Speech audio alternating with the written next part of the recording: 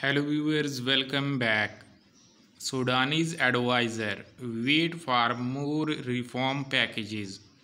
Advisor to the Prime Minister Hisham al-Rikabi affirmed today the government's insistence on carrying out more reforms.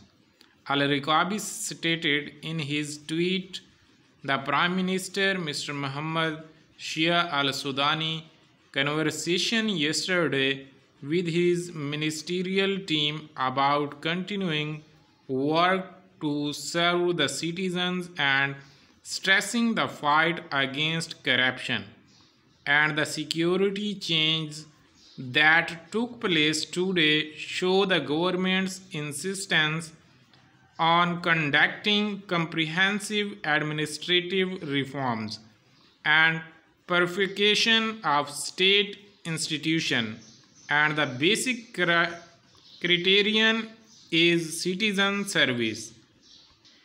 Wait for more reform packages, he added.